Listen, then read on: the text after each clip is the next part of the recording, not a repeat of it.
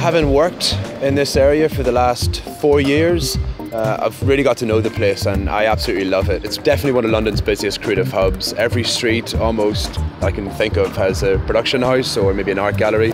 So you've got your independent creatives, but you've also got the BBC around the corner as well, and that's pretty cool.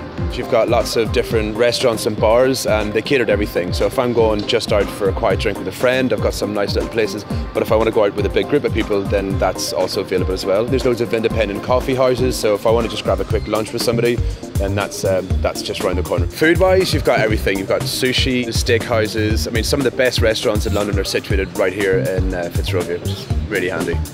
I also love the fact that the British Museum is around the corner. They often have kind of challenging exhibitions, and it's just a wealth of culture there.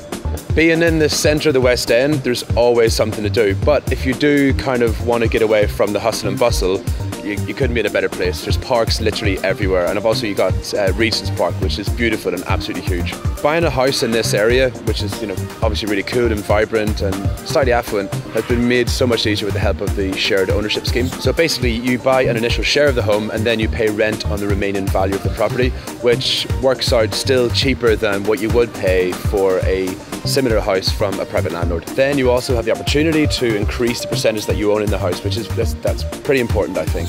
I'm really looking forward to getting on the property ladder. I think London's a really expensive city. If you can get on the property ladder, if I can do that with one of my first goals, then I'm definitely over the moon about that.